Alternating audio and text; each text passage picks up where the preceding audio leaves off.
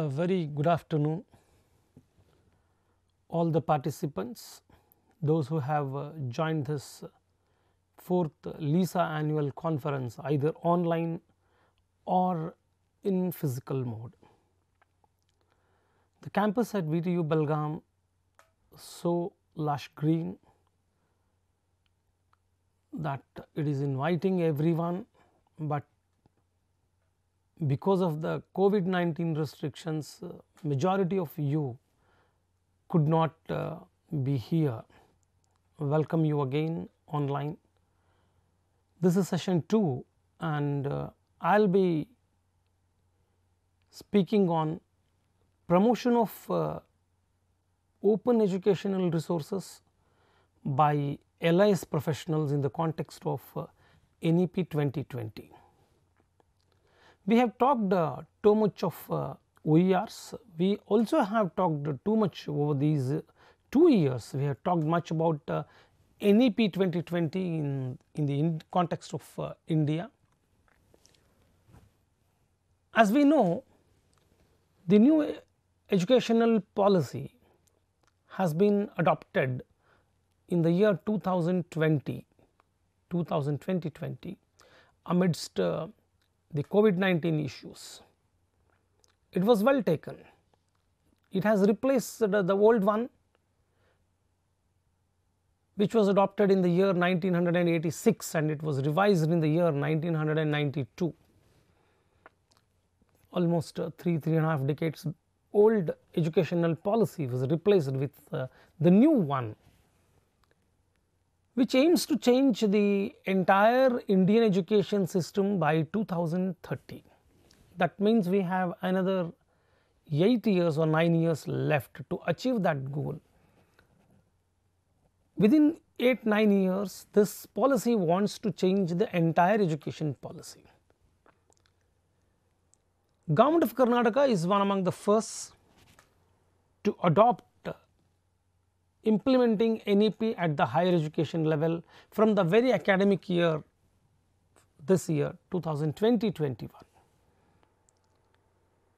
As you all know, NEP has a perfect vision of creating a new system which is aligned with the aspirational goals of the 21st century education, while retaining the consistency with Indians' traditions and value systems. See, it promises that the values and traditions of the Indian educational system will remain. However, a new system will come into picture that supports the aspirational goals of the 21st century education. It wants to bring transformation of India into an equitable and vibrant knowledge society. The knowledge society is not the knowledge society under the concept of a philosophical system of subjects, because India is a country where the knowledge system did exist since 5000 years. But now the knowledge society is being spoken in terms of capital assets. That kind of a knowledge society, they want to create a vibrant knowledge society through a holistic development of the students. This is what they promise, this is what they assure us. It aims to provide more multidisciplinary higher education, with emphasis on liberal arts approach and skill enhancement. So, these are the two other areas which have been focused in this policy very much. It stresses on providing more learning space to the users. Of course, learning space was there even now, but they want to give more learning space and less lecturing hours, spending more hours on critical thinking, more hours on using the resources, more hours on discussions and other modes of learning. Provision is made for increased access, equity and inclusion through a range of measures and integration of ICT in higher education. So, this is what needs to be underlined here. So, the NEP will have ICT integrated education. ICT has already been, it is there as part of our curriculum and everything, but now they want to take more deeper into our education system, which calls for making networked resources, particularly the educational resources, accessible to student community. This is where the accessibility of the networked resources, particularly the educational resources which is available on the net, should be made available to the student community. This is where the focus lies. Online in an open environment, online in an open environment where students are, they can take the information they want in an open information. So, NEP supports building a conducive environment for developing open educational resources and promoting them. So, NEP perfectly lays down a platform to promote, it has given a platform for us to develop open educational resources and promoting their use, because it calls for networked resources available to the student community online in an open environment. Hence, an effort is made in this paper to discuss what is our role as professionals. All of us, we are familiar with the definition of open educational resources. The most familiar one is that of Williams and Flora Hewlett Foundation's definition, which says teaching, learning and research resources that reside in the public domain or have been released under an intellectual property license that permits their free use and repurposing by others. Very simple definition is given by that foundation, but quite meaningful. So, it stresses on that these are the resources that support teaching, learning and research, which reside in the public domain, have been released under an IP license which permits free use, and it also permits us to repurpose it for our benefits and all that, but it should be a fair use. In the United States of America, the concept of OER has been emerged as a response to cut high education costs, which costed more to the students. The student debt was increasing day by day. So, the OERs were, when they came into existence only in response to reduce the cost of higher education, reduce the cost, reduce the students' debt. But this is not so in the case of India. It has made an appearance way back in 2007, almost 15 years back. OERs made their existence way back in 2007, though the work has started somewhere in 1999. The premier organizations like IITs and IIMs were involved in developing the e-content in response to the UNESCO's call to popularize open courseware in higher education segment among the developing countries. So, in response to the call given by the UNESCO, these premier organizations started developing the contents, e-contents, which were made available somewhere in 2007. The OER usage in India was not that significant till March 2020, almost 2 years back. All of us, we know, compared to the magnitude of higher education sector, but it is not negligible as well. Content was available, few were making use of it, many were not aware of it. Significant was not, it was not that significant, but it was not negligible as well.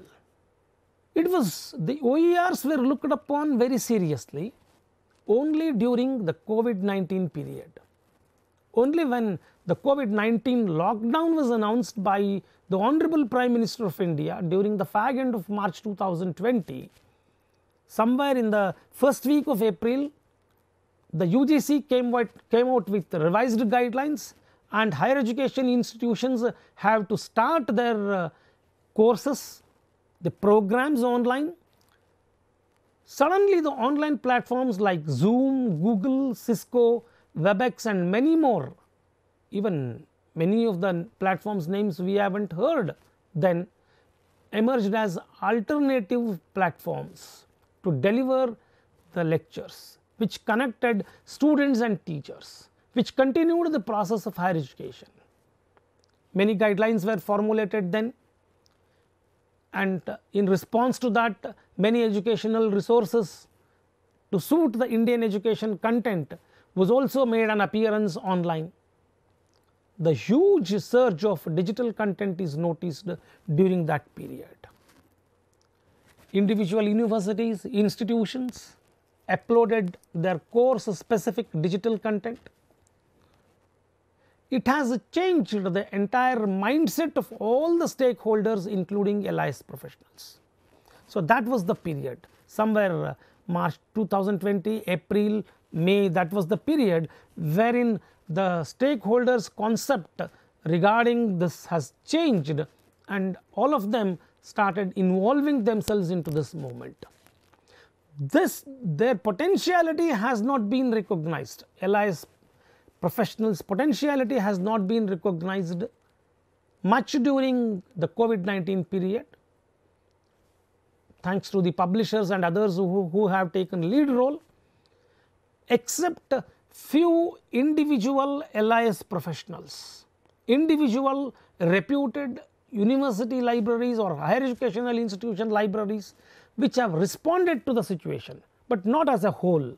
Some later the libraries have started thinking over why not to include these things and all, but in the beginning phase it was the individual teachers, the universities and the publishers or other open sources which were there helped us to use this kind of a content.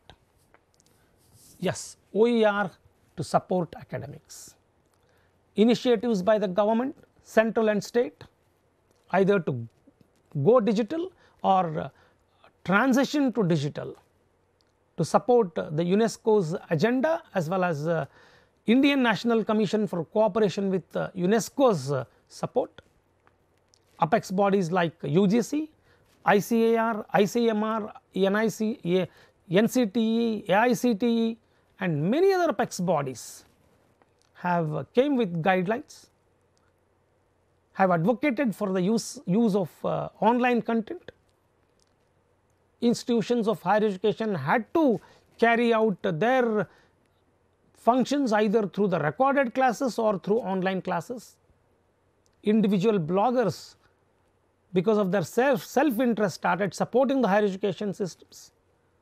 Private agencies also participated, that is what I said, the publishers, but majority of them were loose fit, except those designed by the class teachers or the individual universities which have made all the plans to come out with these things. Many of the learning resources are now available to us. E-Krishi Kshetra, Swayam MOOC, Swayam Prabha channel, Diksha, E-Pathshala, National Repository of Open Educational Resources, Nishtha, NDL, EPG Pathshala, E-Gyan Kosh, Vidyamitra, KSOU's digital study content, Vijayi Bhava by the government of Karnataka's and YouTube channel, Jnananidhi and many free online resources are also available besides university or institutions, websites or portals carrying the digital content of their teachers of the courses which they have. So, many open learning resources are now available on the net. But now how to connect this NEP with the libraries? A cross section of the LIS profession believes that NEP 2020 has neglected the role of libraries. LISA President Professor P.V. Konnur himself was one among the first to raise this issue in an LIS forum. Immediately after N.V. Satyanarayana took lead in saying that libraries are neglected in the NEP 2020. This is an issue which took place almost in the year of 2019, when the draft NEP 2019 of 484 pages was released. The concept library was used only 10 times in the text and 1 time in the list of eminent persons whom committee has consulted. NEP 2020 regulations, the term library is found only on 4 occasions in the context of schools, secondary schools particularly, public libraries, adult education and digital library. These are the only 4 places where the term library is used. But 2020 NEP quotes Swami Vivekananda's statement on libraries. It also refers Takshashila and Nalanda's universities and the importance that they had given to the libraries. NEP 2020, as I said earlier, it wishes to build educational system on the model of global standards, and all global standards, they call for the complete support of libraries. But this is the situation. Then where do LIS professionals stand? Not exceptionally mentioned except a few areas where libraries have been totally neglected or underdeveloped. These are the 4 points. Digital libraries are on the verge of development, the other 3 are completely neglected. The vision of the NEP 2020 itself is implicit, hence the role of libraries is also implicit.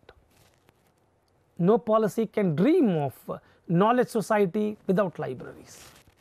This is an impossible task. Hence, LIS professionals have a major role to play, a vital role to play. It has to facilitate transformation by promoting culture of openness and resource sharing to create knowledge society and thereby national development. This is where our libraries have a firm role to play. It has to expand its roles in the knowledge society. One thing is that it is the LIS professionals who have a guarantee, who have to give guarantee to access the knowledge. They had to act as facilitators of knowledge resources, as facilitators of multimodal literacy also. In an open culture, they have a major role to play. This is where the LIS professionals are supposed to have their own say. University libraries are well placed to manage OERs. A literature review of 10 to 20 years shows that they have the required facilities, infrastructure and many aligning factors. This was the result of University of Michigan library conducted by Kleimer, Kleinen and Hans in 2010, almost 12 years back, and now even now it is relevant. They are well positioned to manage OERs. They are the only places where OERs could be managed academically and scientifically. Librarians have a unique position to help teaching fraternity to integrate OERs into their classroom. This is what Massis says in 2016. OERs play an important tools in digital environment. They provide access to enhance the quality of teaching learning process. Smith and Lee says in 2017.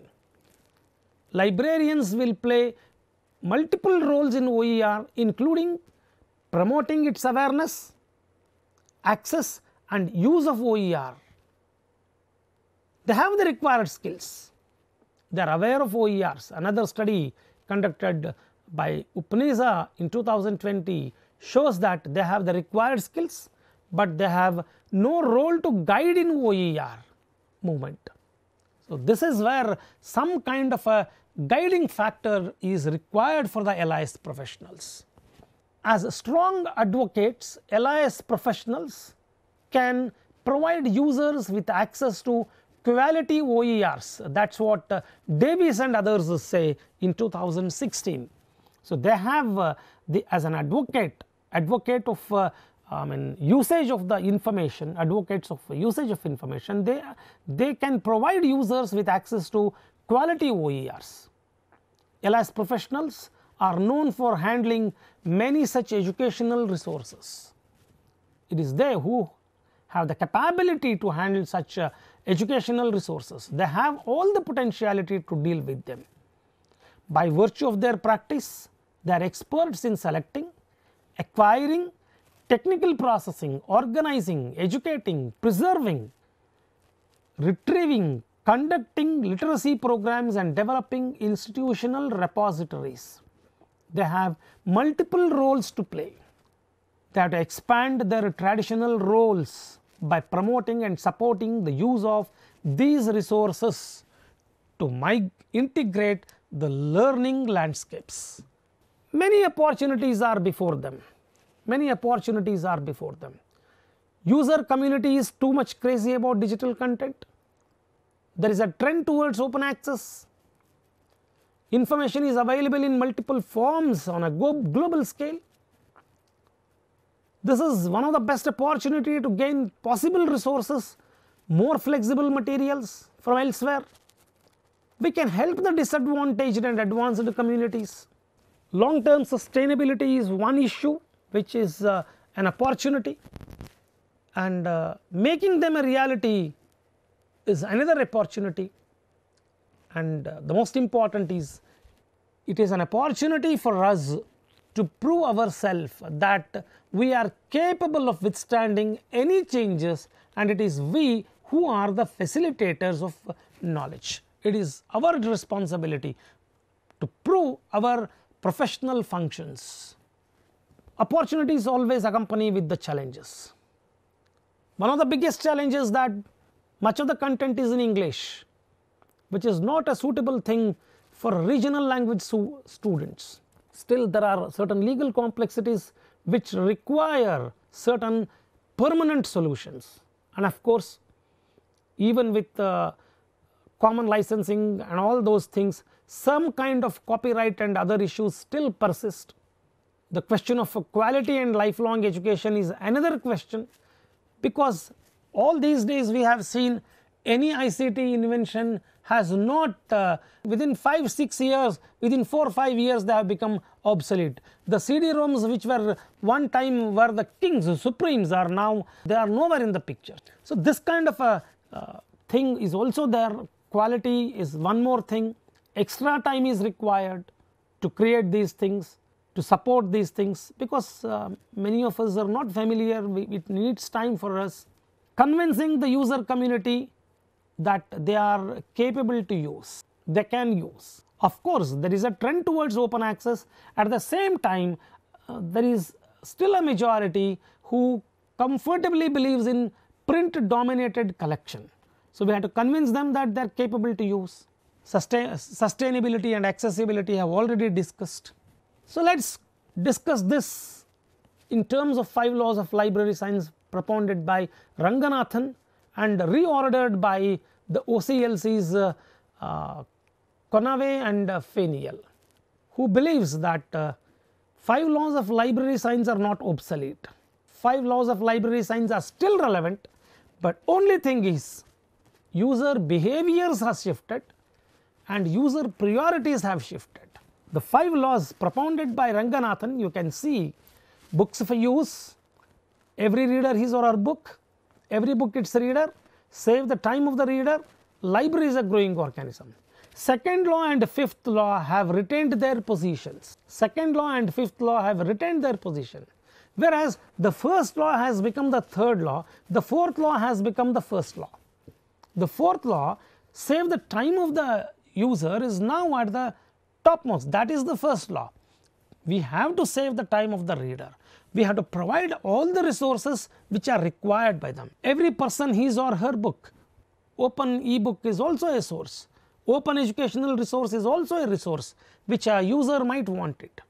We have to promote. So, Feniel, Conaway and Feniel Only they have highlighted that the priorities have shifted, not our roles. The behaviors have shifted. Hence, this kind of reflection needs to be inculcated into the profession. This is what we say, and that is where we have the exact role to play in promoting the use of OERs. Who else can be better advocates than us? Who else can promote the OERs better than us? All these days we are promoting the books. The circulation desk people will be advising the people, but now instead of that, let us advocate, let us promote the use of OERs. Only thing is, it requires for us to discover the OERs, to evaluate them and build our own OER collection, build our own strong OER collection. Just not building, it is our expected role to preserve them, curate them, because they are available in the digital format. We have to provide them the access, we have to facilitate creation and use, and we also should have our own role, help in reusing this content. We had to create blended course packs. Funding opportunities need to be explored. Not the sole responsibility for us, this could be an additional responsibility, but I still say this role also we can take, this role, funding opportunities from different apex bodies which will fund creation of OERs and all that, contributing to the OERs to commons, framing IPR policies and standards, providing guidance about tagging the metadata. Who else can do this better than us? No one can, I mean, it is we who have learnt metadata very well.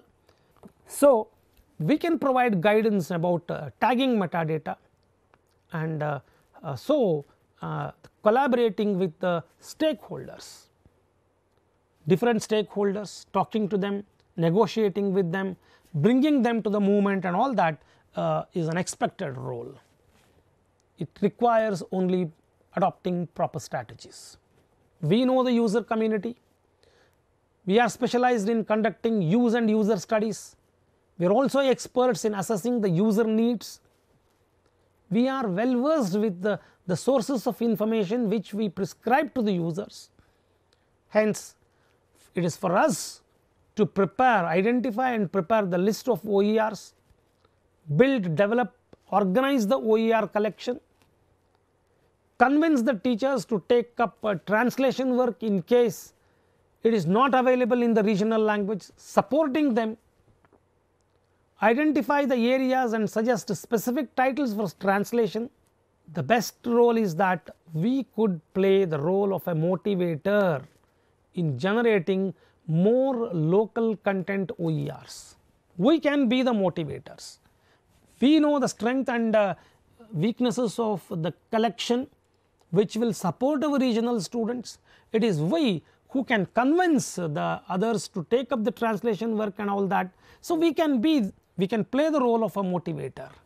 We have to create awarenesses, programs, make users confident enough that they are capable to use it. We can design the quality parameters. We also evaluate the OERs through the parameters that we have created, and we can also conduct digital literacy programs to build capacity of the stakeholders. We can share resources on open education repositories, use communication as a most appropriate strategy, whether it is face to face interaction, group interaction or lecturing. We have to measure the success, not only measuring the success, highlighting, popularizing the success stories, highlight success across the campus. We have to find friends of OERs to promote them. We can effectively use the social media to create an awareness and promote the use of OERs. We can build our own message. We can build our own message. IFLA has rightly taken a stand that librarians have to help making OERs a reality in these 6 ways. These are the 6 responsibility is assigned to the library professionals by the IFLA that they have to encourage the creation and use of OERs, ensure their availability, accessibility and visibility, curate and ensure its quality, advise on copyright matters, train users on ICT skills, encourage digital literacy. So, these are the 6 areas which IFLA firmly believes that LIS professionals have a better stand. To make it a reality, the message is clear. OERs have brought a second wind to higher education sector, particularly in the Indian context. Already pilot test has been conducted in the last 2 years in an online mode or in a blended mode. It was actually a pilot test for NEP 2020, I believe. It has instilled confidence for the users. We have followed the doorsteps of forward developed countries to level the playing field for Indian higher education system. We were on par with them during that COVID period. We were on par with the developed countries to show that India is ready for digital transformation. Higher educational institutions should put efforts to construct an academic plan of action. There is a need to guide all to repurpose e-content in a manner that fits syllabi for a desired learning objective. There is a space for role of academic libraries. There is a space for role of academic libraries. We need not wait for the opportunities. LIS professionals have to take measures in raising the awareness among teachers, students and authorities on OERs, values of OERs, OER policy, open licensing, hosting and integration of OER into the education system. On the whole, I would like to sum up my lecture. LIS professionals have to involve themselves in OER adoption movement, or else our existence will be in questions and our role will be taken by others, and someone will put their legs in our boots and we may have to regret later. I thank Professor P.V. Konnur and organizers for having given me an opportunity to talk to you on promoting OERs by LIS professionals. I thank all of you for listening. Thank you very much.